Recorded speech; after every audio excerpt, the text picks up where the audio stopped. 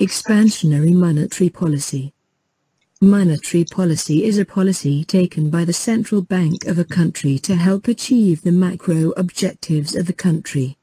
It includes changes in the money supply and interest rates.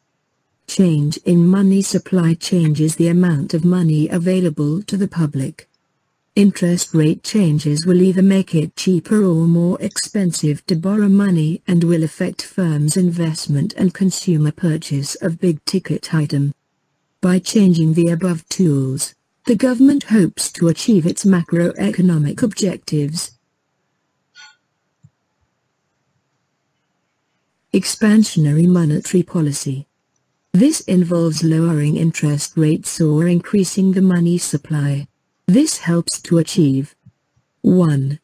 Avoidance of deflation. Deflation may be a sign of a contracting economy indicating a recession.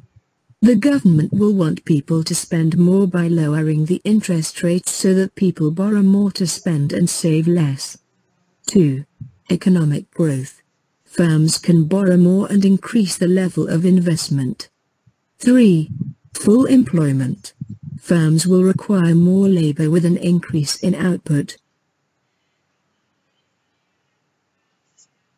Contractionary monetary policy. This involves increasing interest rates or lowering the money supply. This helps to achieve price stability during an inflation. The government will want to reduce the prices by making it more expensive to borrow money and by having more people save than spend.